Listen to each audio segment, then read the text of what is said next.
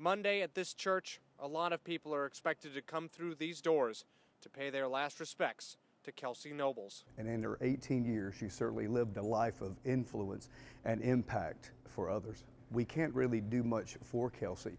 What we can do is celebrate her life. We can honor God and seek to bring comfort to the family.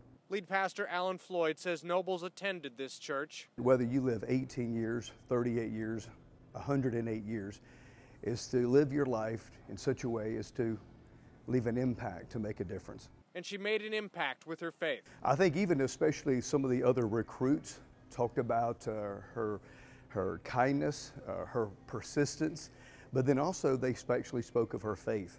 The pastor here says he hopes to offer a message of hope Monday. God hears our cries. He knows our hurts and our pains, and that even though there are no easy answers, in the midst of this, we must try to trust Him, to know that God is, in fact, a good God. The pastor says Kelsey Nobles wasted no time in life and led a life that impacted others.